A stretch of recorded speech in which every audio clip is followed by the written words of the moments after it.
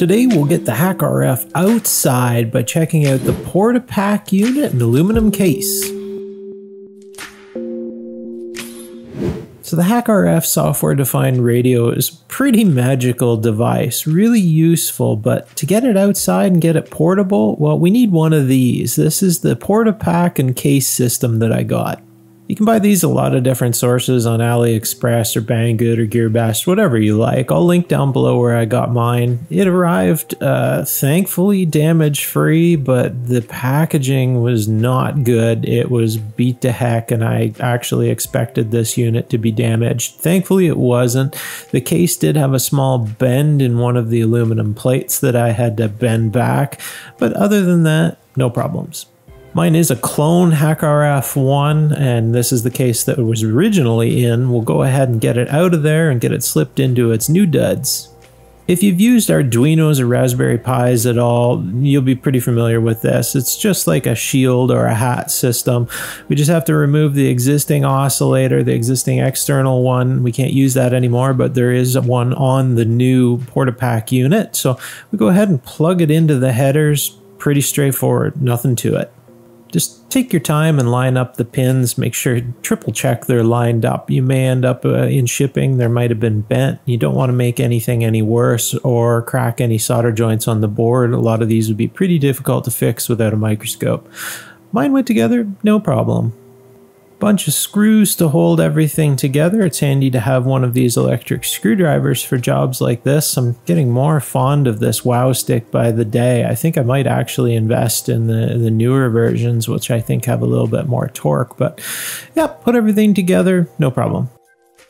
This episode brought to you in part by PCBWay. Check them out at the link below for your next electronics project. They offer competitive rates for all PCBs, parts, and assembly, as well as 24/7 tracking of your order from start to finish. The fit and finish on my unit was actually really good. I'm really happy with how well things fit together. No complaints at all. Everything lined up perfectly, other than where that small bend in the aluminum plate that I had to fix, but once I did that, no issues.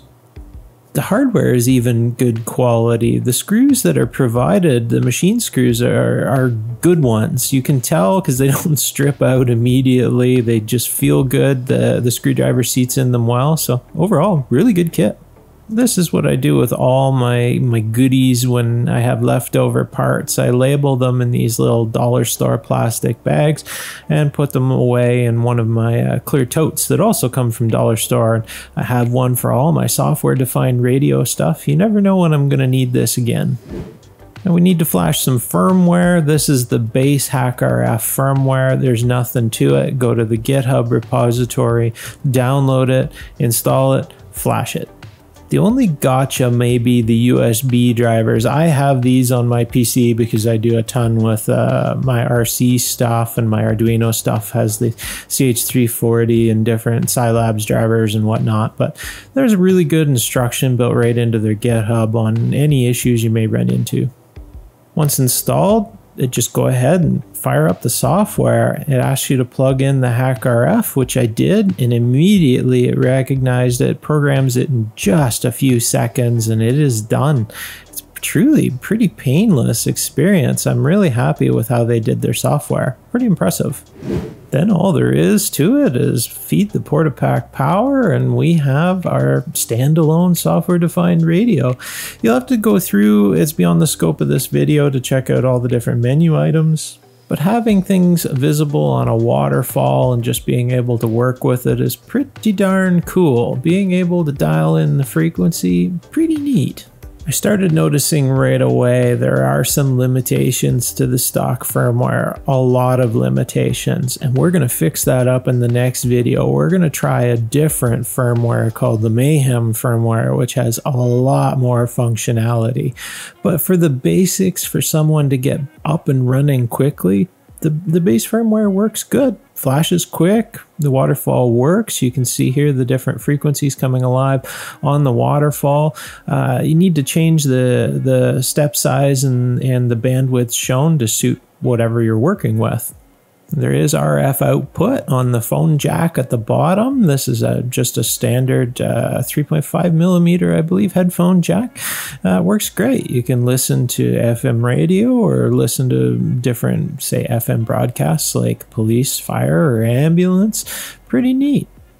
The circular dial and push button system on the front is not something that I'm used to using, so I'm still getting my head around it, but it does work really well. The scroll wheel is really good for quickly panning up and down frequencies, but I just wish the waterfall had a little bit more detail, a little bit more granularity. The contrast and span you can't adjust quite as good as SDR Sharp. You definitely want to use a stylus for the touchscreen, for the button entry. Your finger, at least mine, is a little bit on the large side for activating the buttons, and a stylus just works a lot better. But in the dark here, you can see the colors are a lot better, a lot more vivid. It does work really, really well. This is kind of a game changer for the HackRF. It now opens up the possibility for it to be handheld portable for a lot of use cases. Pretty neat.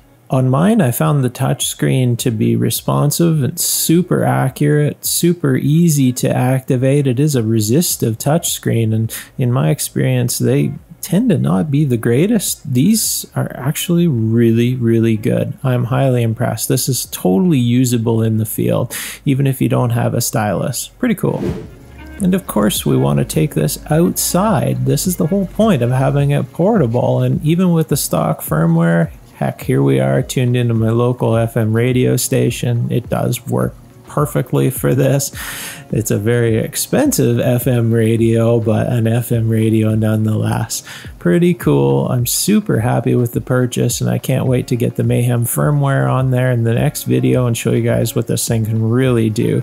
It's being actively developed, the new firmwares, and more functionality is coming online by the day. We'll be able to do a lot of cool stuff with this in the future. I love getting back to software-defined radio, showing you guys some of my roots, so to speak, on this channel. Check out my playlist on radio and RF. I'll link it down below, and good luck in all your projects. Thanks to my Patreon supporters. You guys are amazing. Good luck in all your projects.